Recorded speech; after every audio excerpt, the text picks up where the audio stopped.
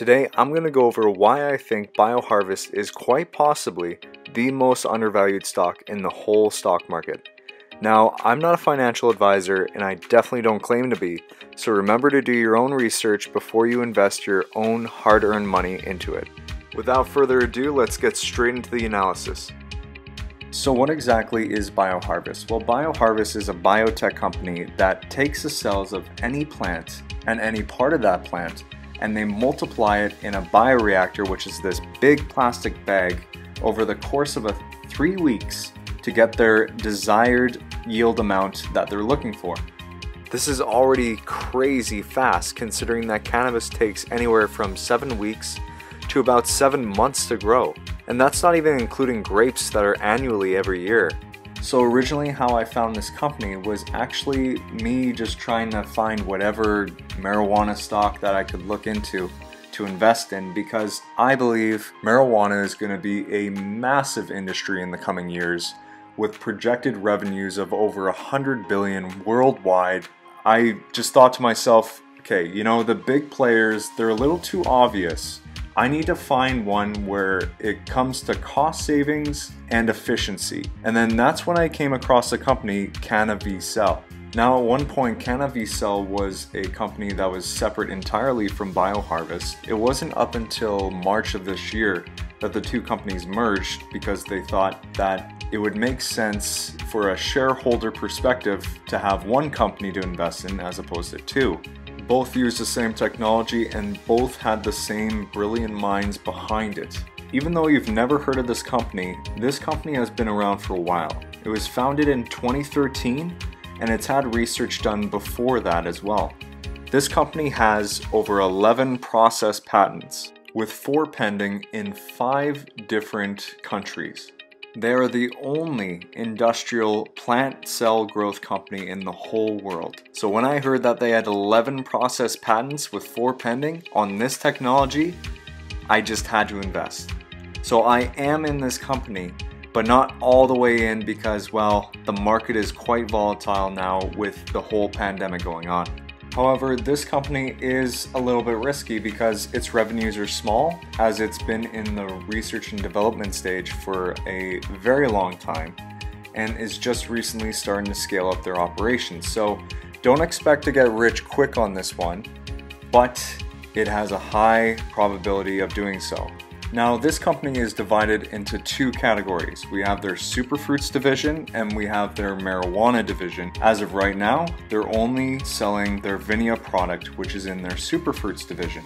If you're like me, when I found out about Vinia first, you're probably thinking to yourself, what the hell is Vinia and why should I care?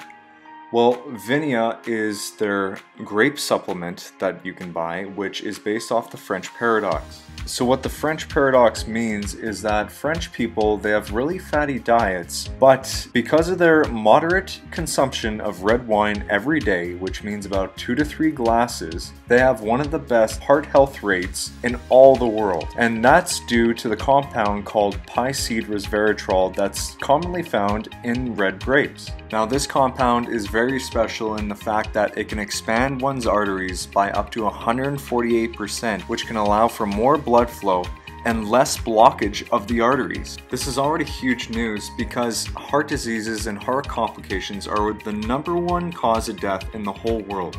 And this is a great preventative measure against that. Now they're going to go 2 routes with Vinia. The first route is they're going to make it a nutraceutical that you can buy on the shelves of any grocery store or pharmaceutical store. But what I'm most excited about is they're going to incorporate Vinia into consumer packaged goods. And why I'm so excited about this is that when they evenly distribute Vinia in a product on the shelves in a grocery store, they can extend the shelf life of that product by almost 3 months. And this is massive because spoilage is a very big problem when it comes to items on grocery shelves, and especially in pantries and households worldwide.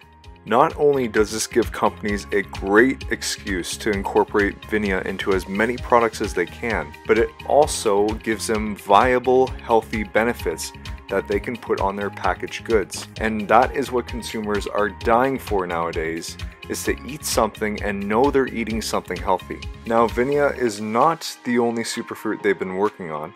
They have 2 more in the pipeline that they're going to be releasing as pills that you can take, and also they're going to be incorporated into consumer goods as well. We have one that's being released in 2022 called Olivia. That's going to help with regular cholesterol levels, and they have a 3rd one coming out in 2023 called Pomia, which is based on pomegranates, and that's going to help with anti-inflammatory benefits. And with all of these, they come with 0 sugar, 0 calories, and in the case of Vinia, 0% alcohol. And that's just the superfruits division. Just wait until we get into the cannabis, because the cannabis is even more of a game changer. The costs are super significant because it's way cheaper than any indoor grown cannabis out there. Now, when I initially found out about cannabis, they projected that it would be about $100 to produce a kilogram of cannabis. But later on, in a newer investor presentation from BioHarvest, they projected that it would be about $200 to produce a kilogram. And that is still a staggering amount of savings compared to the $1,500 that it would take a traditional indoor grower to produce a kilogram of cannabis. The drawback about them producing cannabis this way is it's not the typical flower people are used to. Instead, they'll be getting a fine powder that is smokable, but you know, people usually probably won't turn to smoking it. In fact, its main use will be in edible form or pharmaceuticals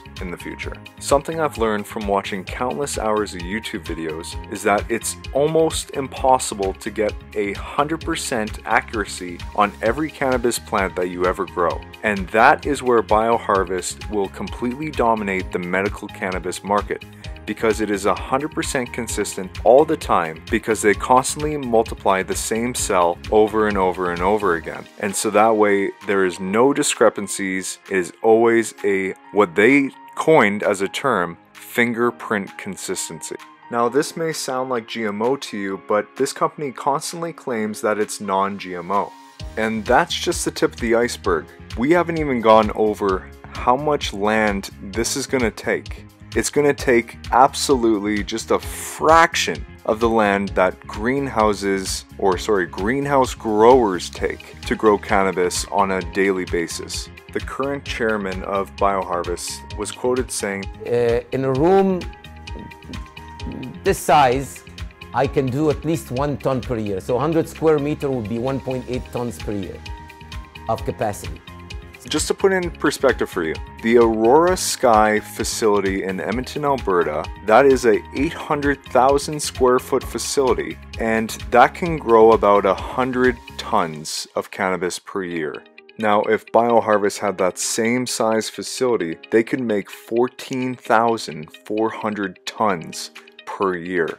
That is just mind-blowing. That is a crazy amount of cannabis that anyone can produce. And that's just one facility. The land costs are just so down, and so is the energy, so is the water, and so is the labor costs. Just think about the amount of revenue this company can make and the amount of profits they can make just from that alone.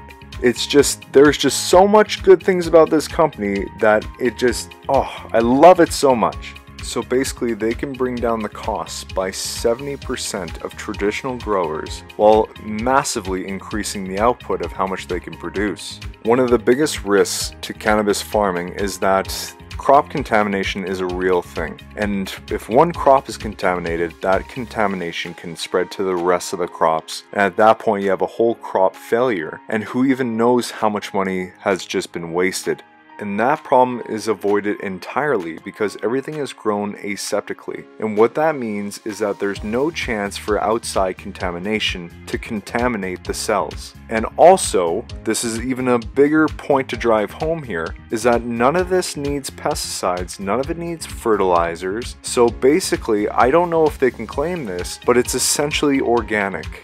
Now all this sounds fine and dandy, but have they really produced that much? And the answer is no, because for the longest time they've only had a 2-ton production facility in their own headquarters, as they've been selling Vinia as a product since 2016. Now the numbers have been small for revenue, but just recently they announced a partnership with Sugart Israel for a 20-ton production facility in Israel, with a provision in that contract to extend the 20 tons to make it 60 tons. So unfortunately, this factory probably won't be done up until the third quarter of next year. And this factory will, as far as I know, be exclusively for superfruits only. And with their 20-ton factory up and running, they'll be turning their 2-ton factory into a marijuana one. Something I haven't mentioned before is the fact that they're going ahead with their superfruits, but as of right now, they're still working on the research and development of their marijuana. As of September 16th, they revealed to investors that they recently raised $3.3 million to continue the R&D of their marijuana research. Now, they say it's to scale up their bioreactors to produce the marijuana, but my speculation is that they're trying to produce water-soluble cannabis.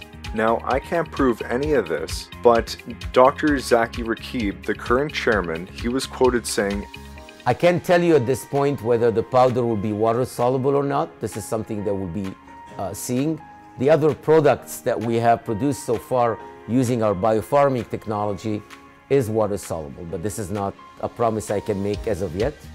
The fact is, Pomia, Vinia, and Olivia, all their superfruits, they're all water soluble. So that just leaves cannabis that they're still trying to work on. And if they can manage to make cannabis water soluble, that completely eliminates the need for extractors. So that way they can go directly to beverage makers, edible makers, and cosmetic makers. So they have the blueprint to produce, they have now the soon-to-be means to produce, now they just need the distribution. And that was just covered on September 16th, as they just signed into an agreement with Batory Foods. And Batory Foods is one of the leading national suppliers of food ingredients in the USA today. And this partnership will help BioHarvest sell their product Vinia to consumer packaged producers, while also giving them the opportunity to enter the US CBD hemp-based edible market. And they pledge to keep the THC under 0.3%. And because it's BioHarvest, you know they're going to be able to hit that 0.3% every time. And this is just some of the customers that Batory Foods supplies food ingredients to on a daily basis. And they're expected to start working with Batory Foods as soon as Q4 of this year. And the one great thing about this stock is the volatility is almost non-existent. There's not that much volatility. In fact, it probably trades about $12,000 per day, which is very minimal, so it doesn't fluctuate up or down super drastically. For all you Canadians out there, the stock ticker symbol is BHSC, and for you Americans, it's on the OTC market, which is CNVCF. Thank you for watching. This is kind of a one-off video for me, so if you liked it, please like the video and comment down below what you think of BioHarvest. Anyways, take care everyone.